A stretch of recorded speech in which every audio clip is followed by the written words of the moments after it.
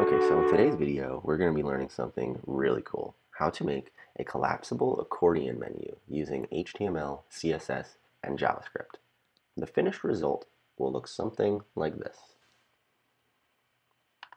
So as we can see, we just have a couple little collapsible items here. We can click on one, click on another, and just close them up by clicking. Pretty simple thing, fun to make. You can use it for a lot of different things. Frequently asked questions sections, menus, all kinds of cool stuff you could put on your website. Let's get started, shall we? So back over here in CodePen, we are going to get started by just writing some basic HTML. So the wonderful thing about CodePen is we don't need to make any doc type declarations or head tags or HTML tags, any of that. So we can just jump right into the body of our content here. So let's make a collapsible accordion. There's going to be our header, and we're going to make our first item here by starting out with a button. And we're going to give this a class of collapsible. And close that up, and we're going to say open section 1. And there's our first button right underneath. Underneath this, we're going to make our content. So we're going to say div class equals content. And right in here, we're just going to put some lorem ipsum text in a paragraph tag. So let me go cop some lorem ipsum here. Copy this right on over. And just paste it right in there. And we're just going to copy that again and again, so we don't need to type it out. That would be silliness. But let's close up our content div there.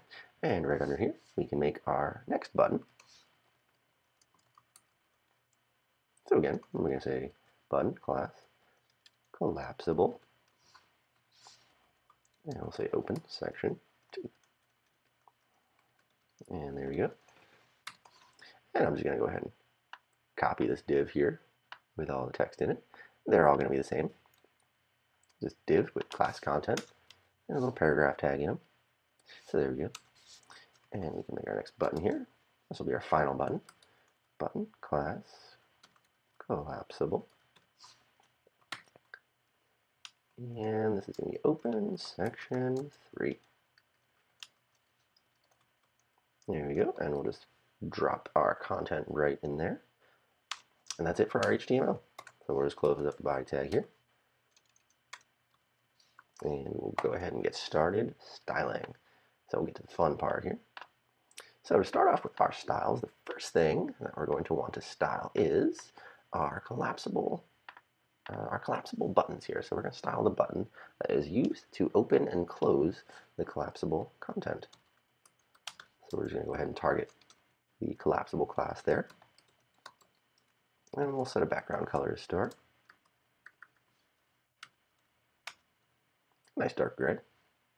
And I think I didn't target the first one correctly. There we go. A little typo there. There we go. Those typos will get you for sure. We're just going to make the text color here white. We want cursor to be a pointer when we are hovered. We'll give it a little padding. Padding, not padding, padding. And we want to set the width here to 100% of our container. That'll look a bit better. And we just want to make sure that we have no border or outline.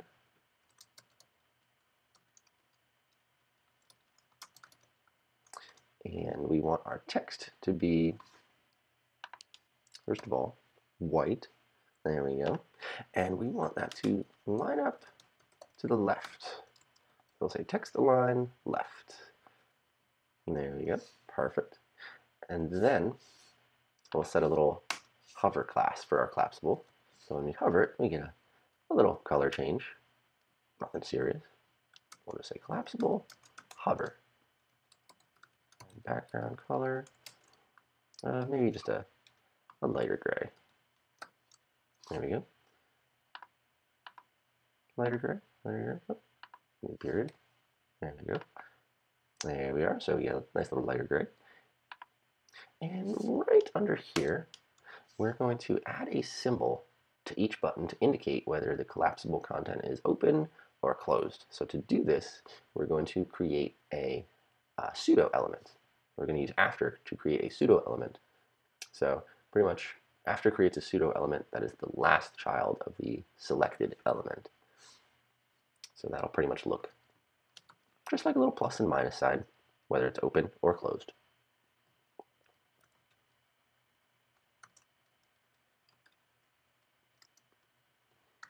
Say collapsible after. And for the content, we're going to use the Unicode for, let's see, what's the Unicode for the plus and minus sign? We want 002B, / 002B. So that'll be the Unicode. And we want that to be white. And we want it to be a little bold.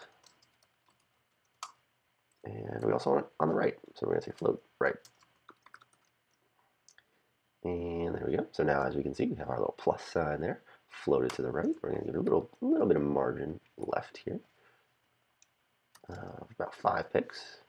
And there we go. And then right underneath this, we're going to make our minus sign. So to do that, we're going to target the active class. And we're just going to say in here, content, and then the Unicode for the minus sign, which is, let's see, 2212. 2212. Easy enough. There we go. So that's the Unicode for the minus sign. And now we're just going to style the collapsible content. So this part will be really easy. We're going to make it hidden by default and show it with JavaScript. So let's say content padding 0 and 18 pixels. So that should bring it in a little bit there. And in order to make it an animated collapsible, we're going to want to set a few properties here. We're going to set the max height to 0. We're going to set the overflow to hidden. And we'll add a transition. So very important if we want this to be smooth is to set a transition about 0.2 seconds and ease out. And there we go. And we'll just set a little background color of white if it's not already. Let's just make sure. There we go. All right, so all of our CSS is done now.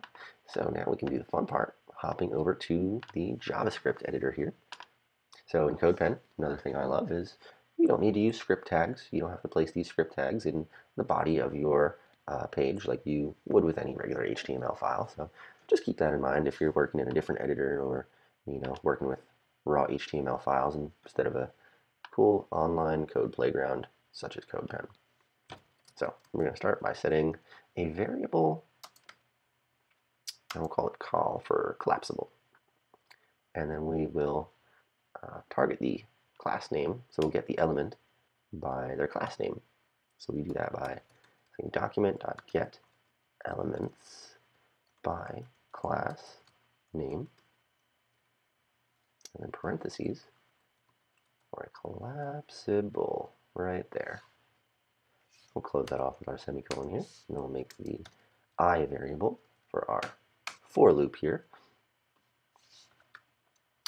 And start with our little for loop. We're just going to say I equals 0, I is less than, call dot length,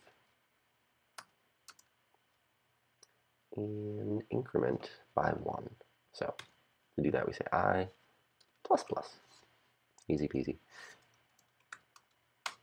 And then within our for loop, we can start by adding an event listener to determine when our function is going to execute. So we're going to say call I dot add event listener. And the event listener is going to be what are we listening for? Well, we're just listening for a little click. So we're just going to put click in parentheses there. And we're going to leave that parentheses open, actually, because this is where we write our function. Now we're going to target the active class. I'm saying this dot class list dot toggle active. And we can close that off with our semicolon here. And then we'll make another variable here for the content. And then we'll target that. We'll target its next sibling. So how do we do that? We'll say variable content equals this dot next element sibling. Easy enough, right? Close that off with our semicolon, and in here we'll just write a quick if statement to determine the max height. So we'll say if content.style max height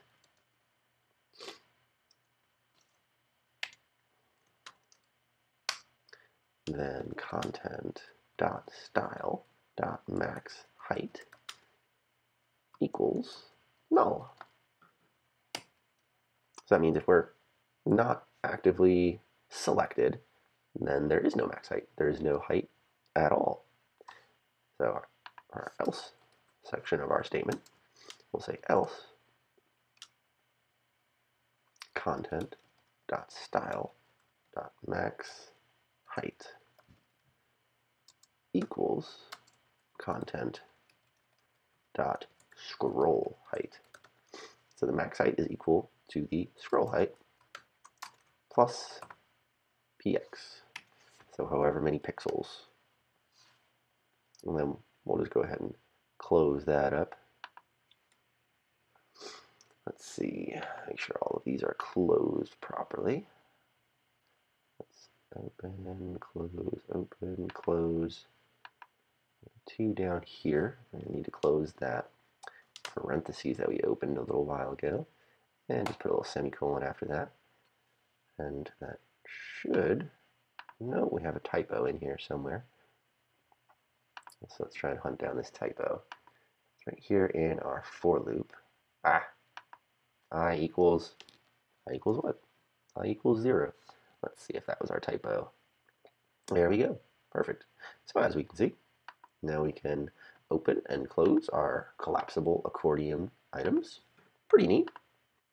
So anyway, that's about all I got for you guys today. I hope you enjoyed. If you did, feel free to leave a like, drop a comment if you have any questions, and if you want to see more videos like this, feel free to subscribe, and we're always putting out new videos. So stay tuned. Thanks.